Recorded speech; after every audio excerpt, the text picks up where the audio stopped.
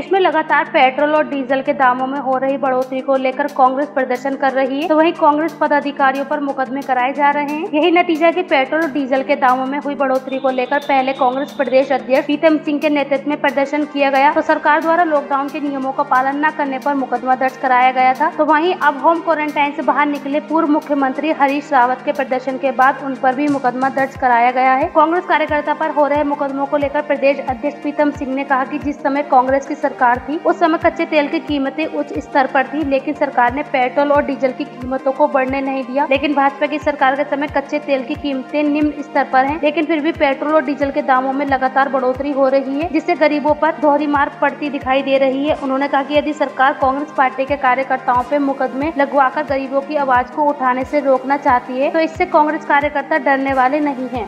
देखिए, जो यूपीए का कार्यकाल था, जो हमारी सरकार का कार्यकाल था, उस समय अंतर्राष्ट्रीय बाजार में कच्चे तेल का मूल्य अपने उच्चतर स्तर पर था।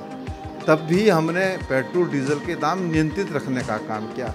अब तो निम्न स्तर पर है, लेकिन ये सरकार लगातार पेट्रोल डीजल के दाम बढ़ा रही है, और पेट्रोल डीजल के दाम बढ़ेंगे तो स्वाभाविक बात है महंगाई बढ़ेगी। कई राज्यों में तो ये स्थिति हो गई है कि डीजल का मूल्य ज़्यादा है और पेट्रोल का कम है।